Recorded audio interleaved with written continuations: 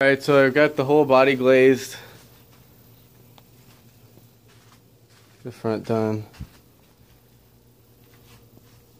Everything looks pretty good. Got the side done over here. So now I've got the drawer, and I'm just going to do this one-handed.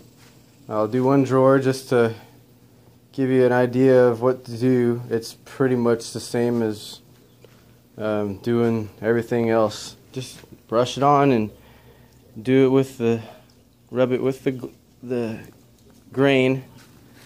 Now this, it's got these little lips right here, so you want to make sure that you get everything out of there. I'm not wearing gloves because a lot of this is done with you facing downward, and it's so hot.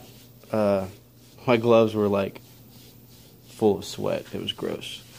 So if you get sweat on this, because it might happen, I guess, if you're doing it outside. If you get sweat on this while you're wiping it off, you're done. It jacks it up. I can't remember if you can go back and re-wet it with wood stain and do it again or not, but I remember it messes it up. Okay, so same thing with everything else. I'm pretty much going to start with the top. It's got paint on the top here. Just get it blended in. And then it's kind of like two parts to this drawer.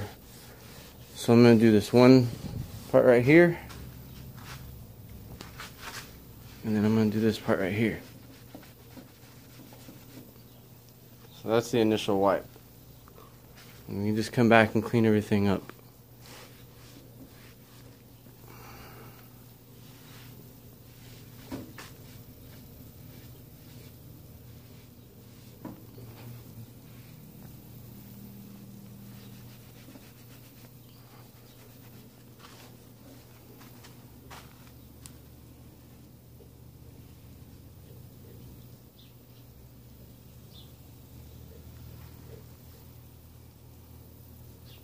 Just making sure I get all this out of here so it doesn't bleed a whole bunch and look tacky.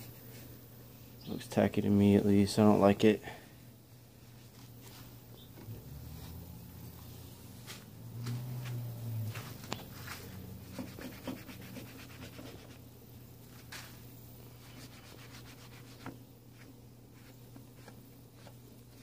Just kind of blend all that there.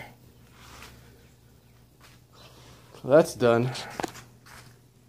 The drawers, let me get this drawer in here.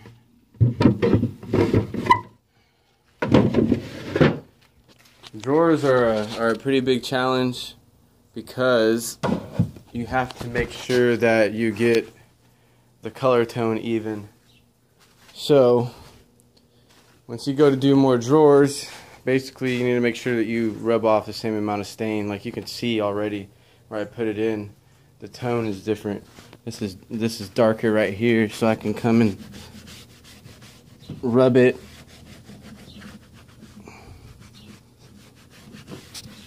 Make it lighter and make it match. See that?